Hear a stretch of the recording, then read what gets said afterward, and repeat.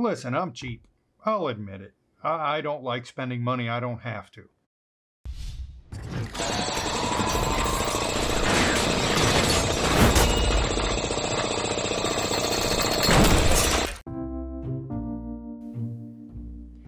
Hey guys, Tony here. I've been rebuilding one of my machines. Not a 3D printer, not a laser engraver, laser cutter, or anything like that, but a electronics pick and place machine. I use a pick and place machine to place components on circuit boards.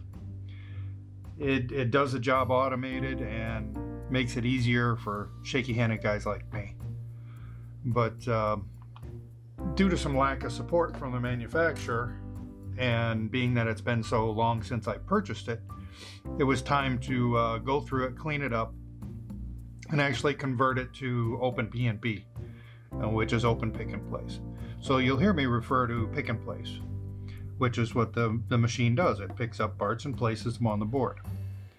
During the conversion, this little stepper motor right here, it didn't work. I did some testing and checked the coils inside, because I mean, a stepper motor is basically a motor. There's coils and a magnet in there. Well, one set of coils is dead shorted, so I probably fed it too much juice. These little guys are really difficult to find. It's got a dual shaft, you know, they're obviously connected, and it is hollow. When I did locate this little guy, listen, I'm cheap. I'll admit it. I don't like spending money I don't have to. I kind of had to think of an alternative.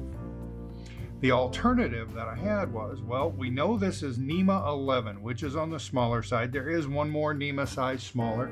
We found a standard NEMA 11 matching all the specs of this little guy.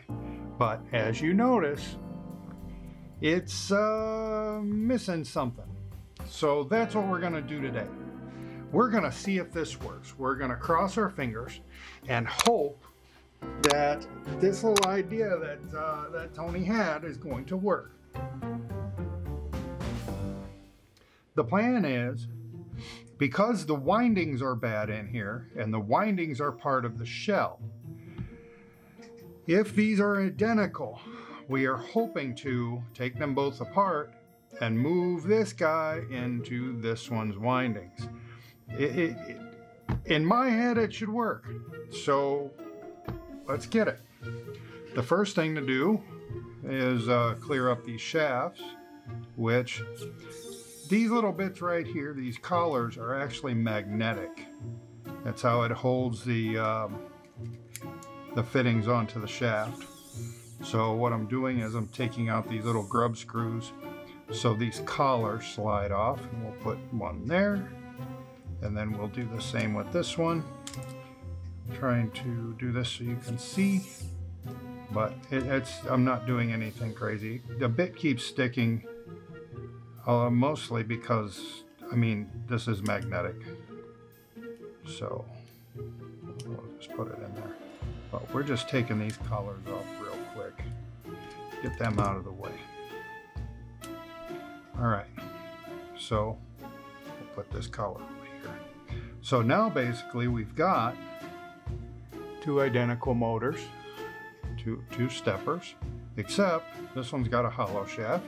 This one's got a slightly shorter solid shaft, but all the other specs match.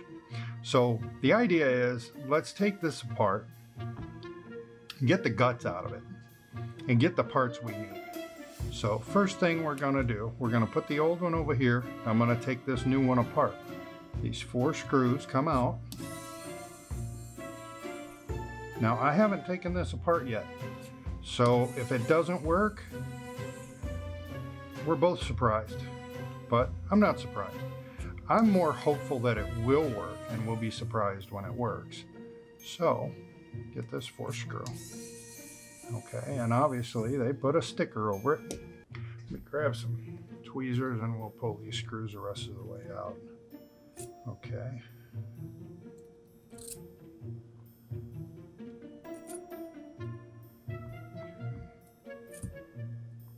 Now, I'm going to cut it. Well, we can peel it. So, I mean, it doesn't really matter. It's not like I'm going to return it. Alright, so we're going to take this cap off. We should see a spring washer and a bearing. Here's the bearing. The spring washer should be directly in there. Now, the part we need to pull out is this this magnet. Well, see, there's a bearing on this side too. We can take this cap off as well. We can grab it here and push. I don't think we really need to, but we did. There we go. So there's the bearing I was telling you about for this one. Okay, so I'm going to leave that as is. So for now, we're going to take this guy, put him here. We're going to do the same thing for this fella. This is the bad one. What we want is we want this shaft and the magnets on it. This one I have had apart. I had it apart when I was checking just to make sure it wasn't something that I was missing. So yes, I have had this one apart.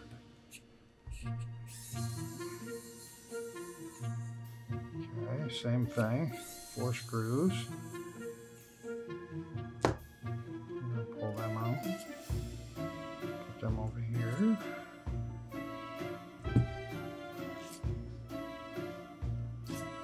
Okay. Same thing, pull the cap. Okay, see there's the spring washer. Pull this cap. See, there's his bearing. Okay, so the bearings may not come off. The bearings on this motor weren't bad, so I'm going to keep those on there and we'll see if we can get that one out. But here's where the fun part happens. We know the coils here are bad, so let's push this out. Okay. Alright, this is the part we need. We're going to leave that there. This is the bad part. So we'll put him there. Now this one, we need to push it out. And that's the good one. So we're going to put that there. Now, back to here. We got that little spring washer. But, okay, now we're going to put it in the good one. It should go. Oh boy, like a glove. All right, now the thing is, because of the bearings, I think what I'm going to do is I'm going to take the old cap and put it on the new housing. There's that spring washer in there. I'm going to just put it straight through here. And we're probably going to have to press because of that bearing to get it centered where it needs to be. But let's put this other cap on. Bearings there. And we're going to press it together.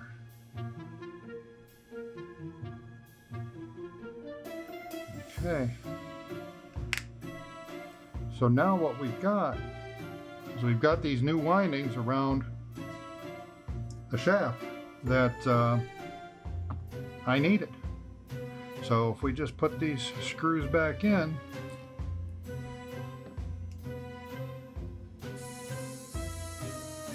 we should have the stepper that we need.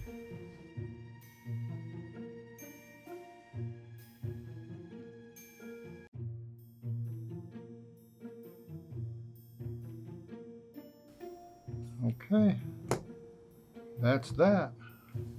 So now we'll go back and put these magnetic collars back on.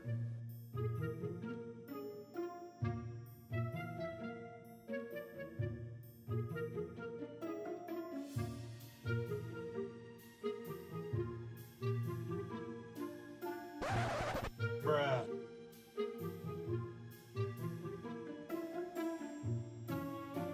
This should be it. This should be it. So I am going to take this and go slap it into the machine, wire it up, and we'll give it a test.